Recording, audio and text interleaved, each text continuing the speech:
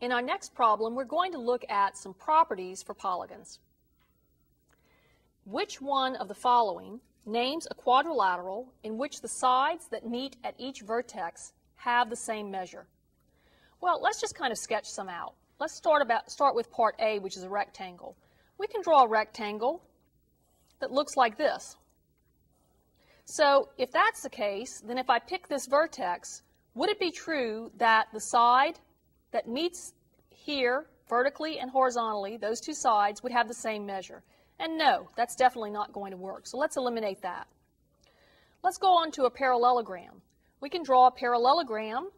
Remember, it just has to have opposite sides parallel.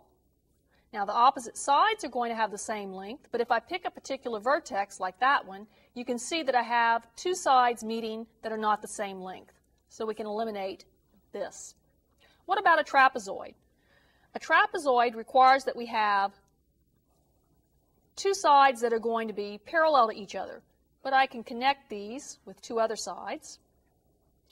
And so, for instance, if I pick this vertex, we can see that this length is not going to be the same as that length.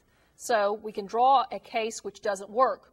So the trapezoid would not have to be that particular quadrilateral.